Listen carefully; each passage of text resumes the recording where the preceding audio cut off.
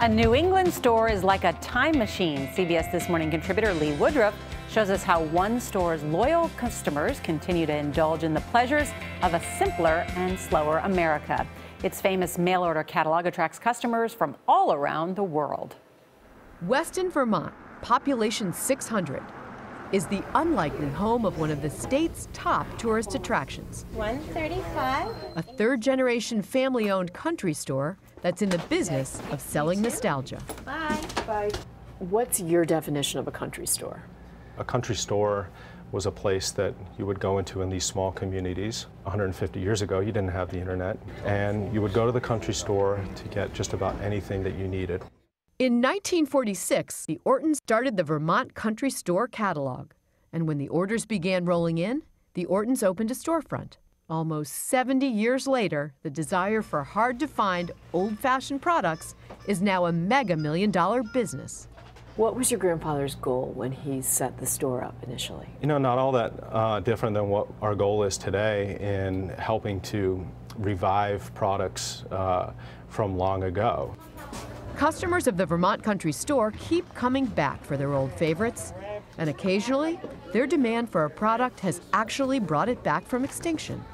I think big sellers are usually ones that customers connect with. Products like our Tangy lipstick, which is another product that brings back great memories for our customers. That's a product that we actually own.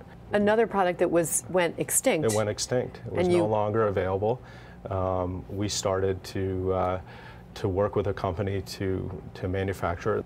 It has a different shade depending on your skin tone and body temperature. We call it the mood ring for your lips. Let's see what happens. The drum roll. Okay, it goes from orange to... Oh my gosh, it's turning pink. The store and the catalog appeal to the young and the old. Another part of the country store's success? Tour buses.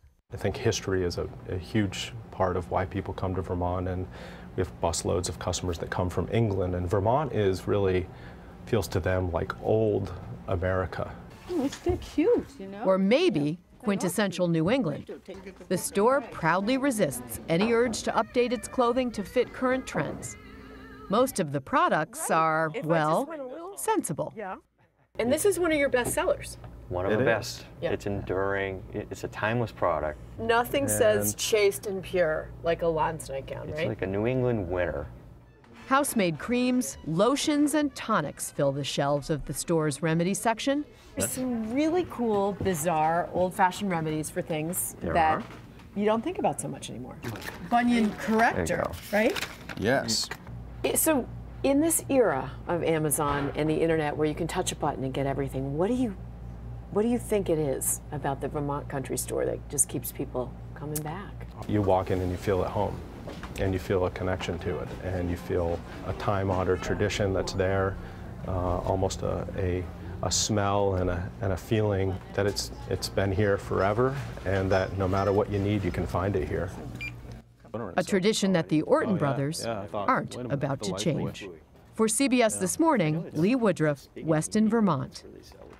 That's great. It's really interesting that they bring some of these old products back to life, because the nostalgia is still there for them. People still want them. It's amazing. It's fantastic.